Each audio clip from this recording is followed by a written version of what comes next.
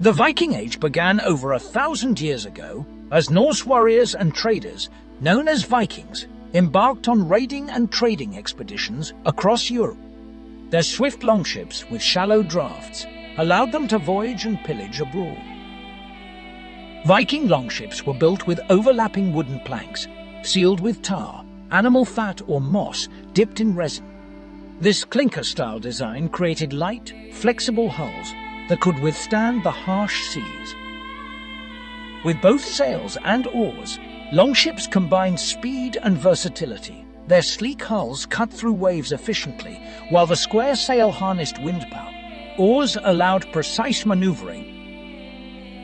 Longships had shallow drafts, allowing them to navigate up rivers and right onto shore. This enabled Vikings to strike deep inland by surprise. Some longships could even portage over land. Larger longships built for war and invasion averaged 75 to 85 feet long and 15 feet wide.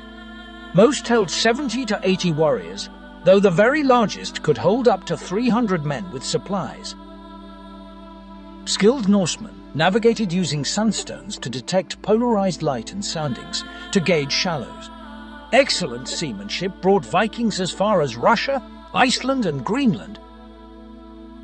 With their swift and versatile longships, the Vikings were able to expand trade routes and conduct far-reaching raids across Europe and beyond.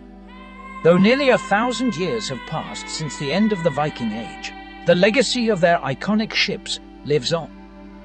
If you found this video informative, remember to like and subscribe to keep the spirit of discovery alive